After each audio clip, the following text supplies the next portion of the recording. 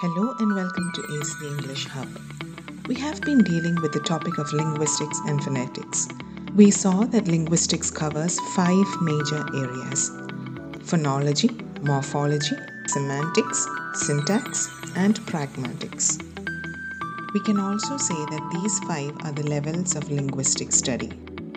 We have already finished phonology and morphology. We have also covered a few aspects of phonetics, including the organs of speech. A detailed study of the speech sounds will soon follow. Today, we will be dealing with syntax. Syntax tells you how sentences are structured.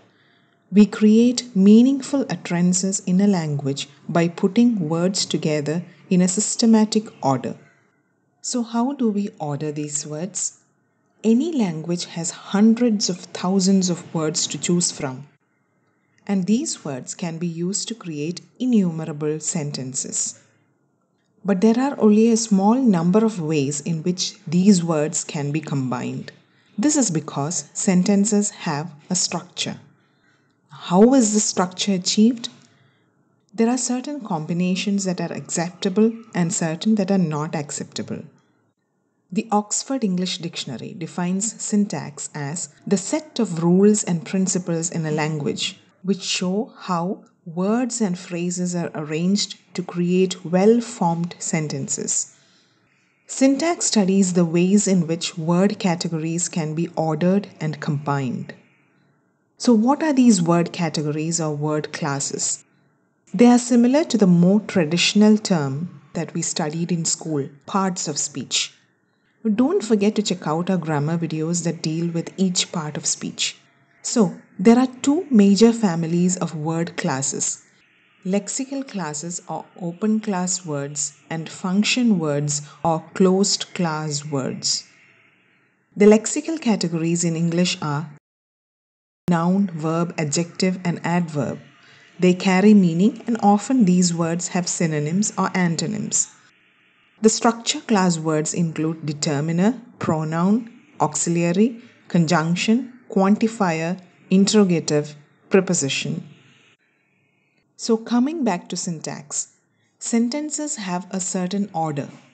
There is a fixed order of word categories. By word categories, we mean categories like nouns, adjectives, verbs, etc. Take a look at this sentence and the words used here. Let's also see what word category these words belong to. The study of syntax looks at the ways in which the word categories can be ordered and combined. We look at the order or distribution of these categories. We can see that the combination of determiner, noun, verb is a sentence that a speaker of English could produce, and we call this a grammatical sentence. However, if we put these categories in the order noun, determiner, verb, it is not a sentence that can be produced by the rules of English. So, this is called an ungrammatical sentence. An ungrammatical utterance is marked with an asterisk. Let's look at another sentence. The girl sang happily. The girl happily sang. Happily, the girl sang. All these coordinations are grammatical in English.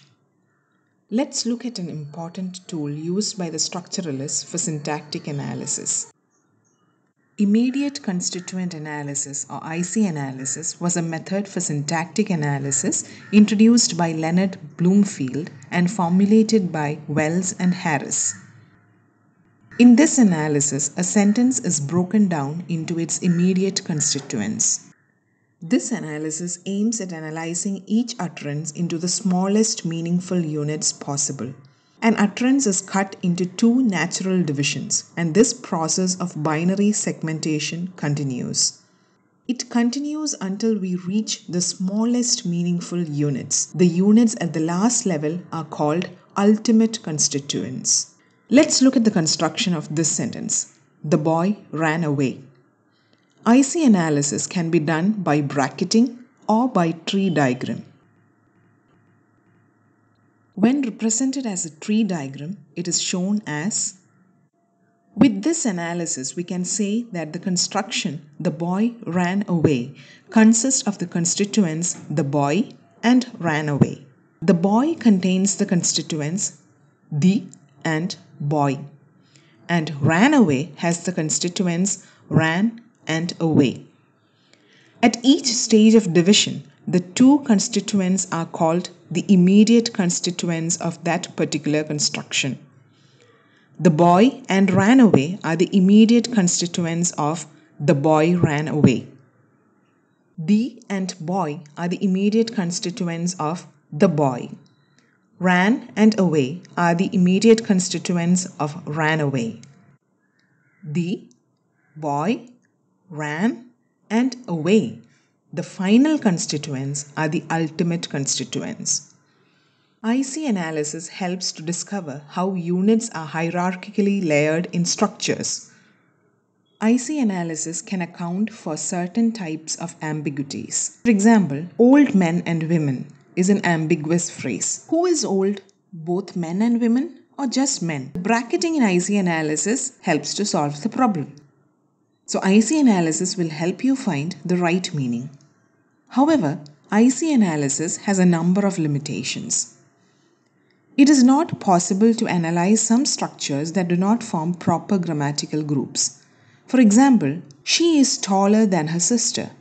In this sentence, the sequence than, that is a comparative degree, is not covered by IC analysis.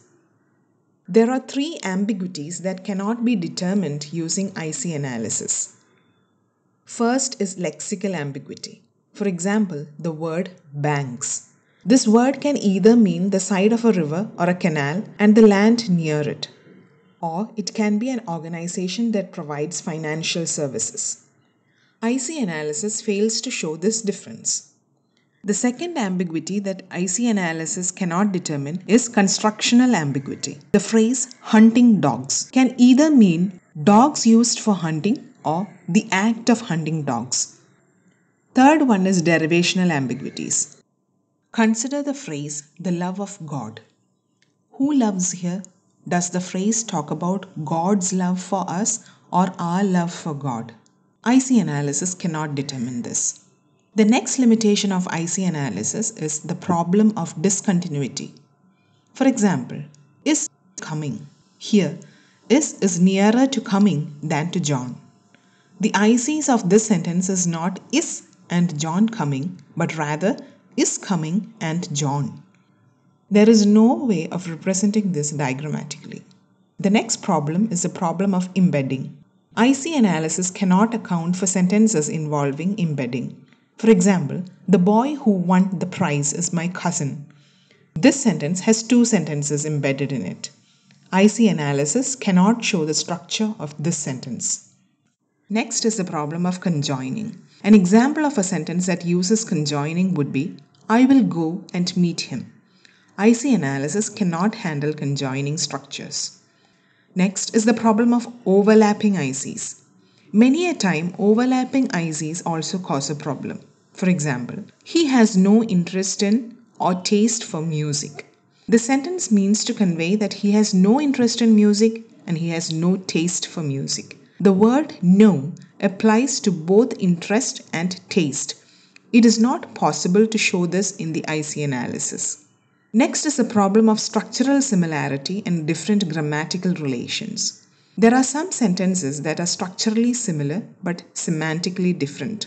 For example, John is easy to please, John is eager to please. These two sentences are alike in their surface structure, but their meanings are different. IC analysis cannot show differences in grammatical relations. In the first sentence, someone pleases John and John is being pleased. Whereas in the second sentence, John is pleasing someone. IC analysis cannot show this difference. Now the next limitation is that IC analysis fails to reveal the relationships between sentence types such as active and passive, affirmative and negative, statement and question. For example, the sentences, Kapil hit a 6.